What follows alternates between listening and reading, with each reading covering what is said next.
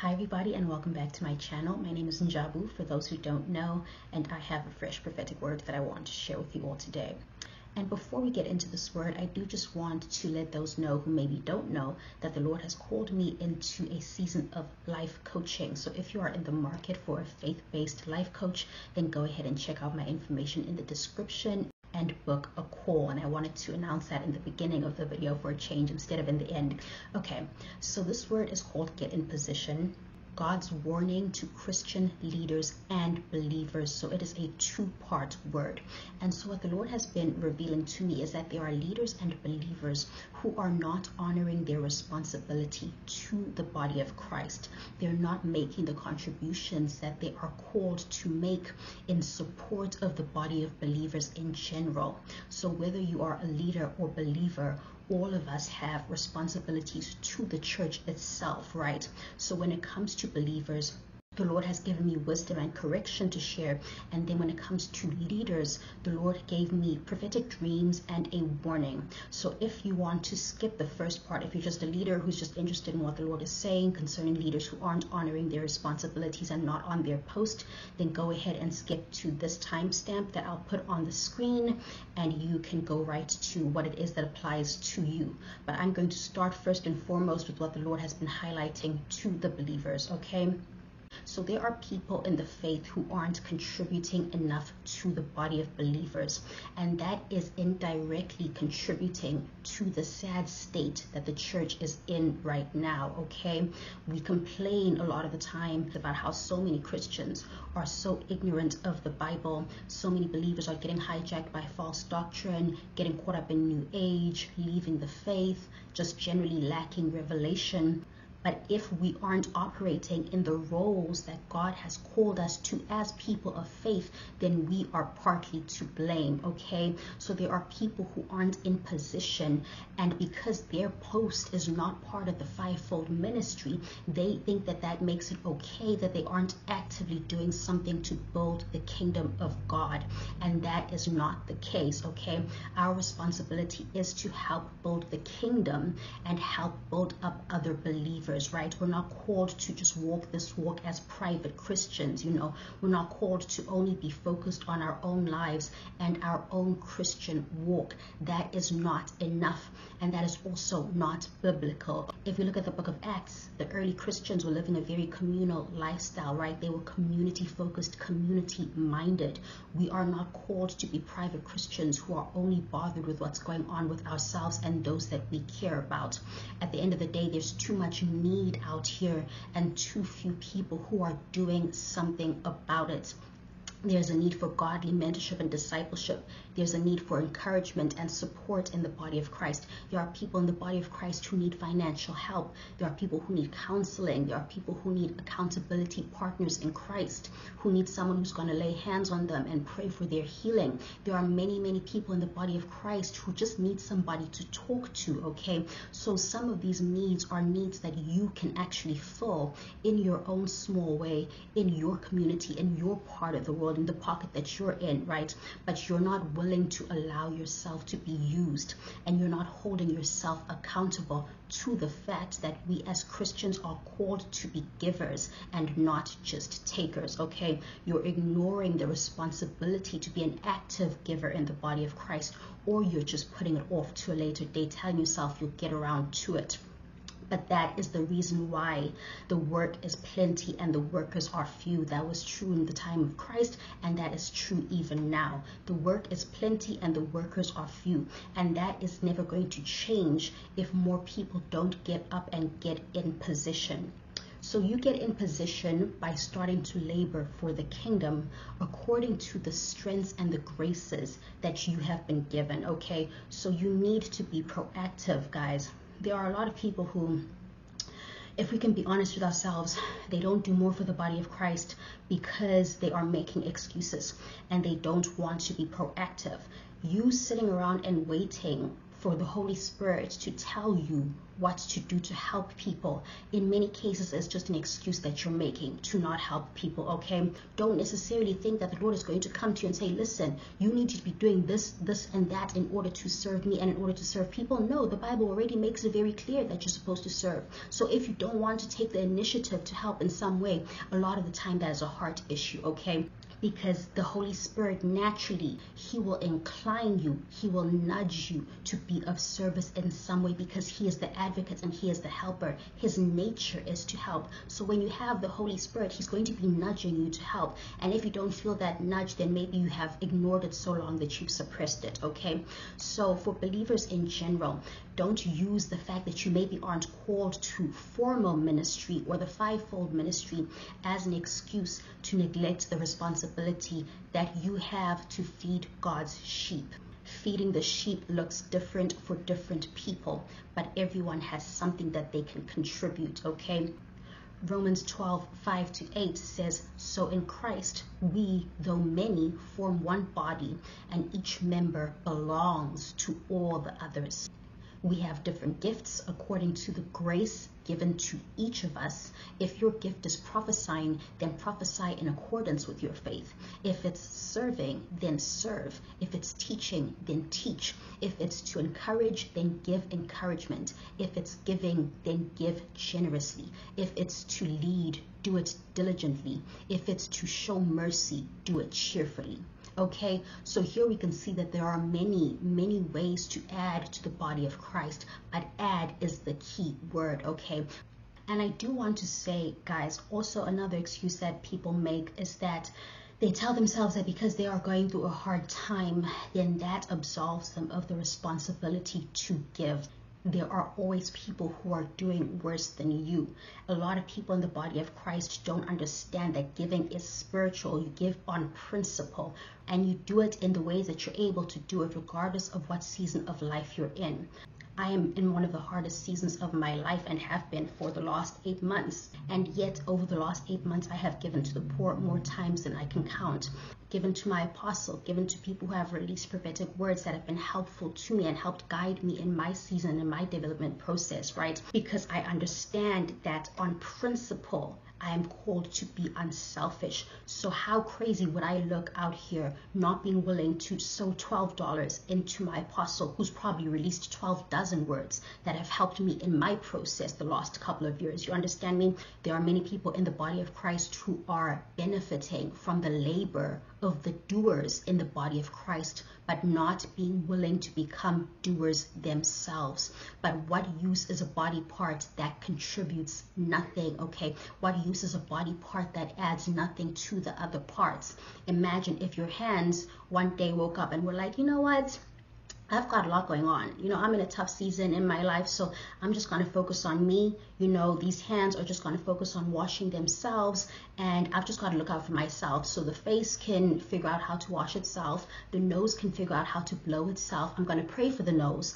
I'll pray for the nose that the Lord blows it, but I'm not going to lift a finger to blow that nose. I'll pray for those ears that the Lord cleans them, but I'm not going to lift a finger to clean those ears. It's such a crazy mentality, right? But that is actually the standard in this day and age in the body of believers. It's literally like those people who are walking past homeless people and they say, God bless you, I hope your situation changes. But what have you done to actually help that situation change? This mentality of, it's not really my problem, is exactly what the Lord is talking about in James 2:15-17, which says, suppose a brother or sister is without clothes and daily food. If one of you says to them, go in peace, keep warm and well fed, but does nothing about their physical needs, what good is it? In the same way, faith by itself, if it's not accompanied with action, is dead. Okay, so faith without action is dead. You demonstrate your faith, you demonstrate your goodwill, you demonstrate your heart to support and build the kingdom of God with your actions. Your prayers are great, but you can do more. Your thoughts and good wishes are great, but for many of you, you can do more. That is how you build the kingdom of God, by being an active member in the body who lets God use you in tangible ways. Romans 12:11 says, do not be slothful meaning do not be lazy, but get about the business of eagerly serving the Lord. And how we serve is by tending to the sheep. There is always somebody who is in a worse situation than you are. There's always somebody who is further from the Lord than you are. There's always somebody who's spiritually weaker than you, who knows their Bible less than you do, and who could use your help. And to that person, if you're willing to step out and help, you could be an answered prayer, and you could also be a breath of fresh air. So you need to ask yourself, over the last 2-3 months, reflect on the last 2-3 months of your life. Have you been moving through the world like somebody who just says, God bless you, God bless you, God bless you? Or have you actually chosen to be a blessing? Okay. So the Lord is calling people in the body of Christ. The Lord is calling the church to get in position and to start taking initiative to build the kingdom of God through their actions and not just through our words. Now, on to what the Lord is saying to leadership. So this portion of the word is for people who are neglecting the sheep that the Lord has already called to them, and people who are neglecting the sheep that God desires for them to serve. Okay, so you are either neglecting the sheep that you've already been given, or because you are not accepting the responsibility that the Lord desires you to step into, you are indirectly neglecting the people that God would actually like to use you to help. So God has specifically been emphasizing the fact that his sheep are starving because the leaders aren't prioritizing or caring for them the way that they should. Let me say the way that we should, because I'm also in a leadership position even on this platform, right? So because of that, the sheep are being forgotten about while the leaders are distracted and busy with other things. And the consequence of that is that, number one, the sheep have become starved for the word of God and the move of God. And number two, the sheep are now unguarded and left vulnerable to the enemy.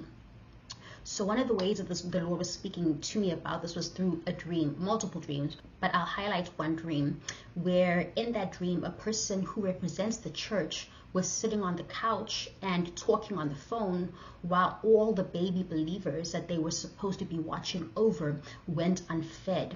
And eventually they got snatched up by a predatory animal. A predatory animal literally just came in and started ripping the baby believers apart.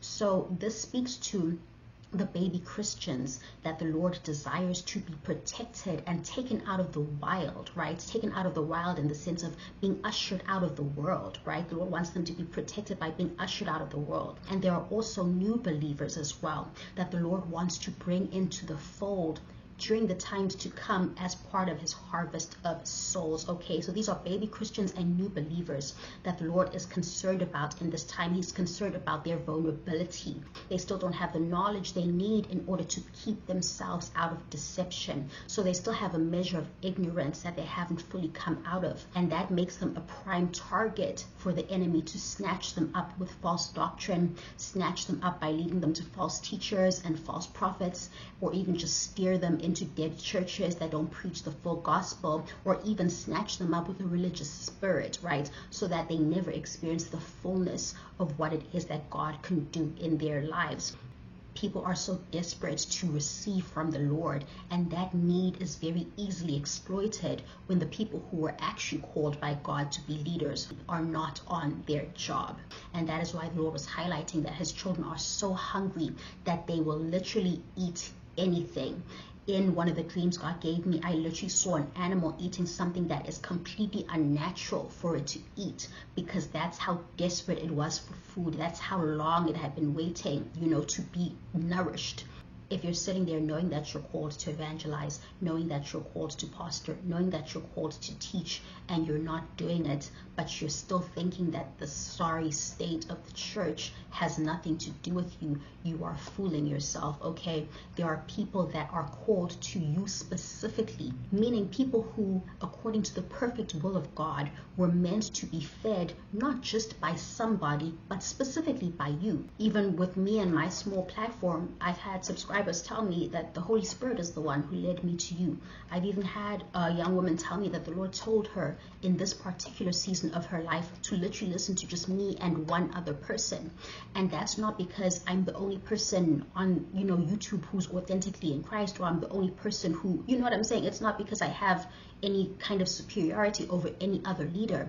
It's because for that particular person, there's something that the Lord has in me that he wants to use to help cultivate them. God uses our unique qualities to fish for specific individuals. He knows when his sheep needs the kind of leader who has this kind of personality, this kind of mentality, this kind of testimony, right? He knows what bait to use to catch which fish. So everything about you that makes you unique is something that God can use to minister to specific people and appeal to them in a way that other leaders might not, okay? So when you're not on your post, or you're doing it halfway and you're taking a bare minimum approach, there are people who God called to you that you aren't helping. It's one thing to be off your post because God is still developing you, and because you're not ready to be launched yet, that's perfectly fine. In fact, that's respectable to not launch yourself before you know that you're ready and before the Lord has confirmed that you're ready. But it's another thing to be running away from the calling or running away from a certain position because you don't want the responsibility that's involved, or because you don't want the inconvenience that comes with it. And I say that as somebody who understands to some degree, what it takes, right, to be feeding the sheep. It's not easy at all. It is very, very difficult. There's a lot of entitlement in the body of Christ. There are a lot of people who they call themselves Christians and they think they follow God, but they're very entitled. They're the ones who are expecting their leadership to do everything for them, be their mother, their father, their cousin, their neighbor, their counselor, their coach, their, be their everything, putting these unreasonable demands on you, expecting you to basically be their servant, whatever it is. There's so much entitlement. Yes, there is. There's so many problematic things that go on when you're somebody who's called to be in a position of service. But the Lord does help you find balance. The Lord does help you develop boundaries and that kind of thing along the way. If you allow the Holy Spirit to lead you, sometimes he'll be the one convicting you. The Lord certainly did that with me, but he was like, he was showing me that I'm too responsive. I took on so much responsibility that it was the Lord himself who told me that not everything needs a response, and you need to conserve your energy and pull away, okay? So the Lord himself will guide you so that you don't get burnt out, and so that you're able to serve other people without allowing people who have no boundaries or the wrong intentions to run you down. The Lord is not calling you into this position so that it can destroy you, okay? He will preserve you in the midst of it. So if you know that you've been called to be a leader in the faith and you reject the calling, understand that it might look like you're just rejecting the calling, but truly beneath that, what you're rejecting is the request from the Lord to help feed his sheep. And I want you to take a moment and just flip that around and ask yourself, what if the people who have poured into your life in your process, what if the men and the women of God who have helped steer you, encourage you, build you up, guide you in your process, what if every single one of them had rejected their calling? Where would you be now? And even though, yes, God can always use somebody else and make that person good enough for the job, that doesn't change the fact that there are so many people who are suffering in the body of Christ right now and just need basic help from someone who's more mature in the faith. I get so many emails from people who will mention the fact that they literally don't have anybody else to talk to. There are people who need deliverance, who need prayer, who need a shoulder to cry on, who need wise counsel from somebody that is more senior in the things of God.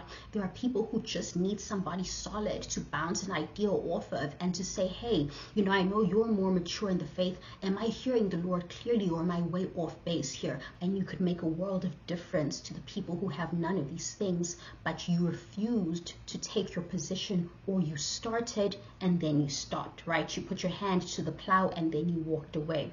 So the Lord is saying, get in position and get back on your post. And again, for those who maybe walked away from their position or walked away from helping people, walked away from their post due to burnout or due to being taken advantage of, ask God to heal you emotionally and spiritually. Then ask God how to help you change your approach and how to change the way that you move, and teach you how to protect yourself, okay? He can help you develop those strategies that will insulate you from those people who are taking advantage from those people who don't have the best intentions, from those people who are moving in a spirit of entitlement. He can do it for you. I used to be a people pleaser, even up until the point that I entered the prophetic, and the Lord did it for me. He taught me how to protect myself better, okay? And now I'm better for it, and that helps me to do this work. So that is it for the word of the Lord. The Lord has been calling people to take their rightful positions and become active and contributing members in the body of Christ. If you know that you're called to a leadership position and you walked away, it's okay.